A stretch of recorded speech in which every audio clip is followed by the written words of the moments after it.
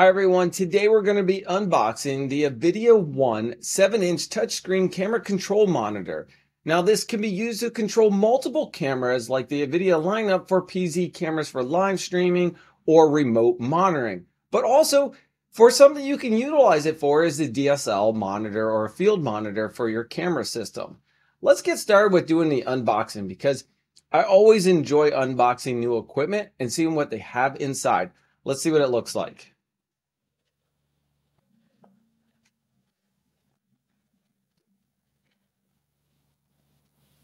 Not bad at all. All right, let's set this down. Let's see what else we have in the box, and I'll put these inside because I always like a little extra boxing.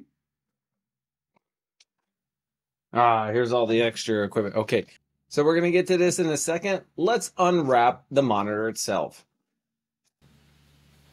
All right, so check this out. This is the field monitor right here. Now, like I said, you can utilize it to control multiple cameras and it's touchscreen. So let's take a look at the outside. Right now, we have obviously our on button.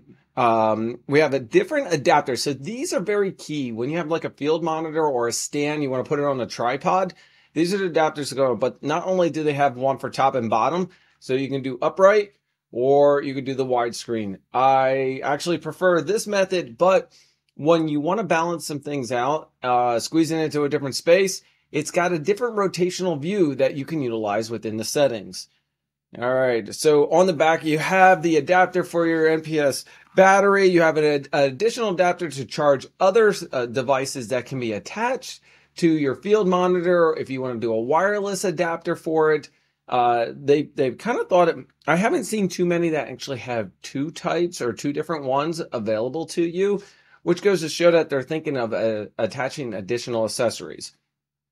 All right, back onto the back. We have our in and out for HDMI.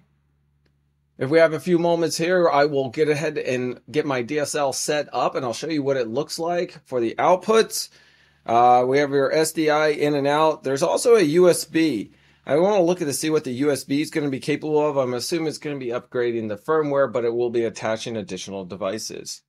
You do have here for your earpiece, so some microphones, and then an additional one for camera control. All right, let's finish our unboxing. We got our camera control wire. We got our DC. Actually, we're going to hook up the DC. Okay, let's get our DC jack hooked up. Now, one of the things that I find very valuable with any type of mobile camera equipment is that the little adapter, the little threaded adapter that keeps the DC jack held in place so it doesn't actually bump out. Now, it might not seem like a big deal for a field monitor, but for a lot of your audio equipment from recording, you do not want them to bump out at all. All right.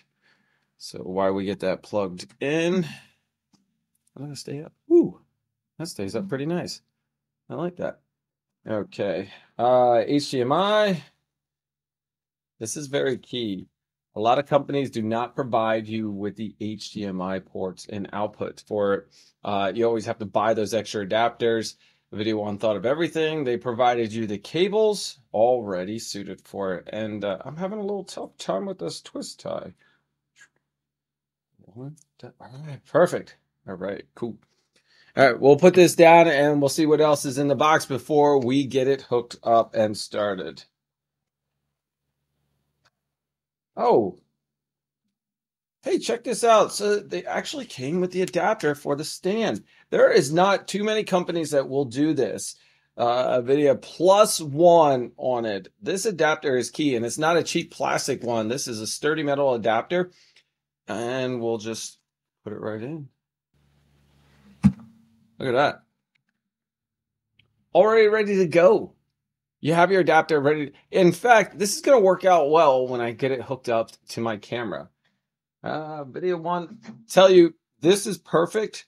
A little Allen wrench and a screw for it. And then they do have the USB for the firmware. And then this is your camera. This is the audio adapter that goes into your camera. And then it will go into the monitor so you'll see the sound go onto the screen. Let's power this on. See what it looks like. Camera. Okay, now that we have my Blackmagic camera set up, I hooked it directly to the monitor. I do want to note that my camera took a full HDMI cable, so I had to go rummage around and find one. It didn't take the micro one that was provided by Avideone, but most camera systems or DSLs do the micro HDMI input. So that's really where the value comes in, is that the cable's already available to you. I have it hooked directly up into the camera system, and now you can see it on the Avideone 7-inch touchscreen monitor. And wait, did I say it's a 7-inch touchscreen? Yeah, check this out. Watch. I can actually zoom in and out on this automatically. Now, there's a little bit of a contrast here based off the wood panel that I'm using, but you have your inputs for your color, your RGB colors that are coming into it. You can change the inputs or the functions, and if you have multiple cameras set up, that's really cool. Notice how the colors are changing throughout the entire recording happening because my hand's coming into the flow. But if I want to zoom in or out, I can actually scan. And if I slide, I can move over to it. You have the options for brightness, contrast, saturation. You can change those. And if you wanted to change the backlight of it, we can change the backlighting a little bit. So maybe I'll darken it for the rest of this recording. Actually, that's doing really good. That does a pretty good job. The volume, if I have my headset in, so I can change a number of things for the settings.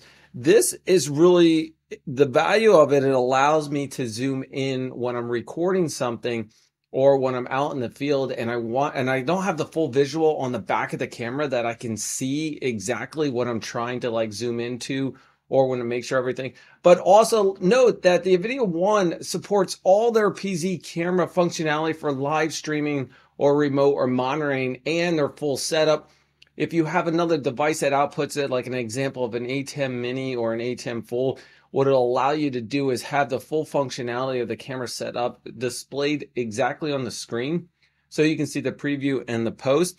I think the other value that I like is not only the additional adapters on the back for the MPS and the battery setup or external interfaces that you're allowed to use, but how lightweight it is, the adapter that they provide with you, and all the accessories. I'm going to start using this in the field, and in the future, maybe we'll highlight some of the additional things that I found out with the Avideone 1 7-inch touchscreen monitor.